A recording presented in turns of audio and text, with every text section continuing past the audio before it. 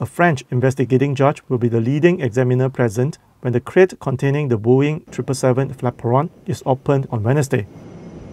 The Department of Civil Aviation Malaysia says in a statement that the judge, M. Alon Gaudino, will lead the verification task in seeking answers as to whether the flaperon found at La Réunion is from the missing Malaysia Airlines Flight MH370.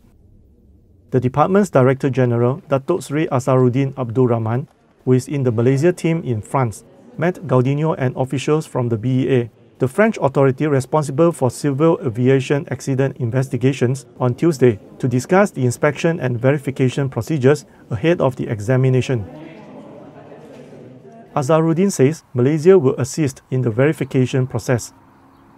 Meanwhile, the Australian Transport Safety Bureau, which is leading the underwater in the southern Indian Ocean, says Malaysia is considering expanding the search for the plane to Madagascar and the southeastern coast of Africa.